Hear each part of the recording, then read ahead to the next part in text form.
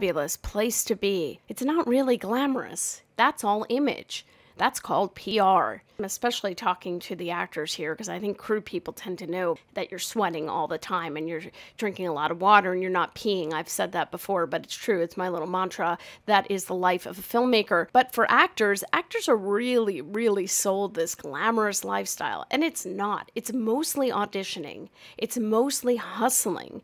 It's mostly trying to stay in shape and keep yourself out there and do it all with a smile on your face. It's fake glamour. I'm not saying there aren't glamorous moments. I'm not saying you don't get to wear cool costumes and have people work on your hair and do your makeup and all of that.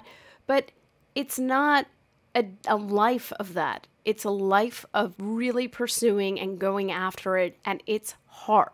That doesn't mean you shouldn't do it. You just should know what you're getting into.